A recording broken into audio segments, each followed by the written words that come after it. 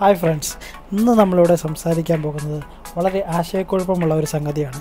എന്താണ് എർത്തിങ്ങും ഗ്രൗണ്ടിങ്ങും എന്ന് നോക്കാം. ഇത് രണ്ടും ഒന്നാണോ അല്ലയോ എന്നൊക്കെ നമുക്കൊന്ന് നോക്കാം. Once again welcome to our channel. ഒരു വൈദ്യുത സർക്യൂട്ട് അല്ലെങ്കിൽ ഉപകരണം ഭൂമിയുമായി ബന്ധിപ്പിക്കുക എന്നതാണ് ഇതുകൊണ്ട് ഉദ്ദേശിക്കുന്നത്. വളരെ ചെറിയ ചില വ്യത്യാസങ്ങൾ ഒഴിച്ചാൽ എർത്തിങ്ങും ഗ്രൗണ്ടിങ്ങും ഒന്നാണെന്ന് തന്നെ പറയേണ്ടി വരും. എന്താണ് ഇവ രണ്ടും എന്ന് നമുക്ക് ആദ്യം നോക്കാം. എർത്തിങ് എന്നാൽ എന്ത് എന്ന് നമുക്ക് ആദ്യമായി നോക്കാം.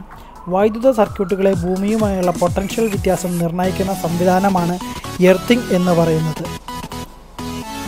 സർക്യൂട്ടിലെ വൈദ്യുതി ഒഴുകാത്ത ഭാഗം ഭൂമിയുമായി ബന്ധിപ്പിക്കുകയാണ് എർത്തിങ്ങിൽ ചെയ്യുന്നത്.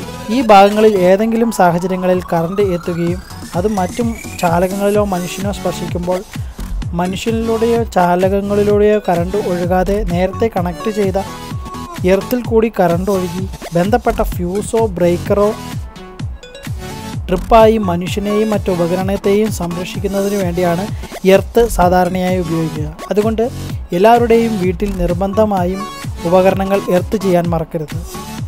അടുത്തതായി ഗ്രൗണ്ടിങ് എന്താണെന്ന് നമുക്ക് നോക്കാം.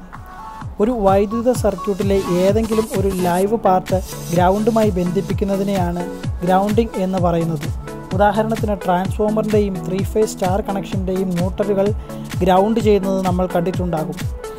ഉപകരണത്തിൽ നിന്നും പവർ സോഴ്സിലേക്ക് എഫക്റ്റീവ് ആയിട്ടുള്ള ഒരു റിട്ടേൺ പാത്താണ് ശരിക്കും പറഞ്ഞാൽ ഗ്രൗണ്ട് കൊണ്ട് ഉദ്ദേശിക്കുന്നത്. കൂടാതെ ഈ ഓഡിയോ സർക്യൂട്ടുകളിൽ ആവശ്യമില്ലാത്ത ഫ്രീക്വൻസികളെ ഒഴിവാക്കാനായിട്ട് പ്രധാനമായും ഗ്രൗണ്ടിങ് ഉപയോഗിച്ച് കണ്ടിട്ടുണ്ട്. വ്യത്യസ്ത സ്ഥലങ്ങളിൽ എർത്തിങ് ആൻഡ് ഗ്രൗണ്ടിങ് ഉപയോഗിക്കുന്നതിനനുസരിച്ച് അതിൻ്റെ സിമ്പലുകളിലും ചെറിയ വ്യത്യാസം നമുക്ക് കാണാൻ കഴിയും. ചിത്രങ്ങളിൽ നിരവധി വ്യത്യസ്ത തരത്തിലുള്ള എർത്തിൻ്റെ സിമ്പൽസാണ് ഉള്ളത്.